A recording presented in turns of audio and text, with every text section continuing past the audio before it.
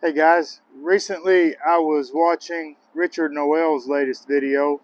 In it, he was discussing his need for some different supers with different castellations. Castellated supers, they have a metal spacer that goes along the frame shelf, and it can be spaced to 9 frames or 8 frames. We use these Hoffman end bars, so of course we won't need 10 frame spacing, but um, depends on what kind of frames and things like that you use.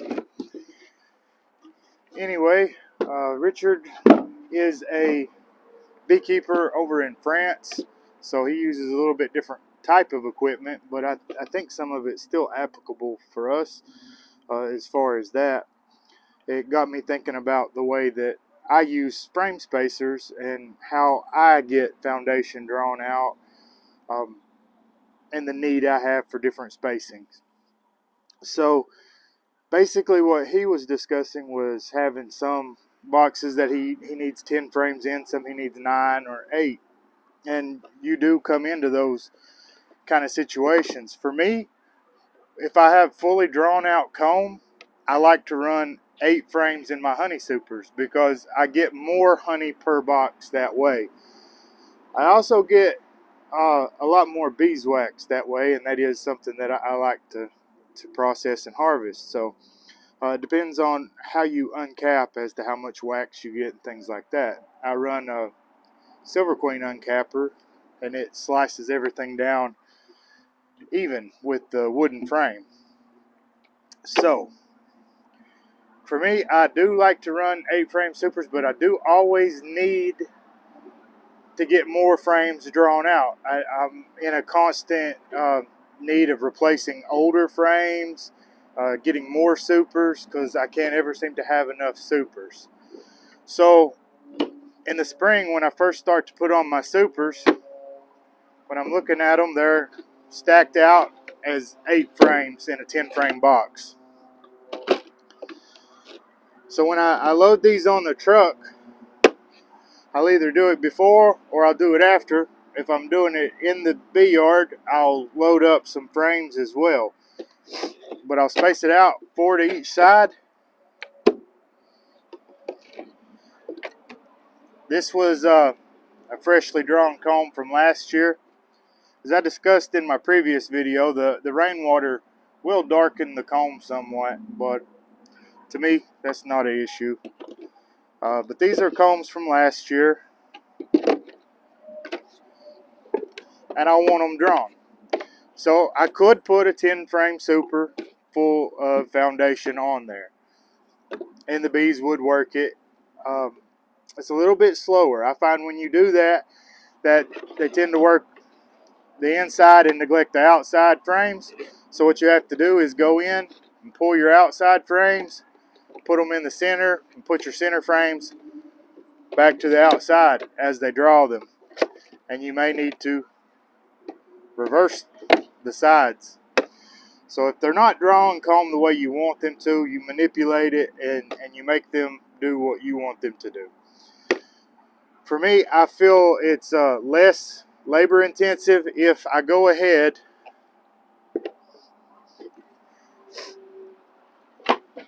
and when I'm putting these supers on, the first supers of the year, I go ahead and I put my foundation 2 frames. That cold propolis is hard to move. So I go ahead and I put those 2 frames of foundation in the center, and I'm good to go. They'll come up, and the first ones they'll draw are going to be these centers, and I don't have to worry as much about these. Then as I'm continuing to super, I don't wait for these to be finished. For me, it works better if I don't, because if I wait for these to be finished and they cap them over, they're going to cap them level with the wooden frame, and that's harder for me to uncap with my uncapper set the way that it is. So when they draw this out and they're working on these pretty good, these will come out, and I'll have an empty box in the yard or with me. And each time I'm supering, I do this. So I pop the lid, and there I have my last super. So those two frames, it doesn't have to be the foundation, but two frames will come out. Then I slide them over with the tool, and I use my 8-frame spacers. These are homemade. You can buy metal or plastic ones, or you can make them yourself. I really like the sturdy, hefty, homemade ones. You come in on an angle and work these down.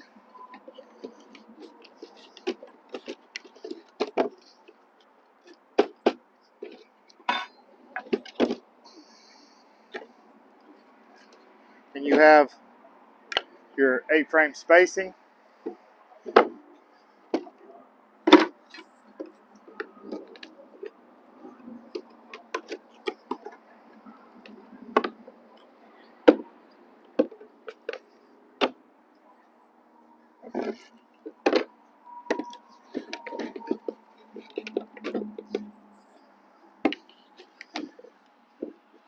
Once these are spaced out, and like I said, that cold propolis, man, it really holds stuff in place, which is a good thing, because once you space these out, the bees are going to propolize them in place, and they're not going to move. Even when you go to pull these supers off, they're pretty much in place, so you don't have to worry about slap and all that. But you got your 8-frame spacing, and they're going to draw them out the way you want it. You can use a 9-frame spacer. I don't have 9-frame spacers that I keep in use. I typically don't use 9-frame spacing, but if you need to space your frames 9-frame spacing, generally you can just shake them, put your 9 frames in here and shake them like that, and they will spread out to perfect 9-frame spacing. But as I said, for me, the way I'm using my 8-frame and 10-frame spacing is to get my comb drawn. If you try to get foundation drawn out in this 8-frame configuration, they don't draw it out as well. You can have bridge comb. You can get some messes in there.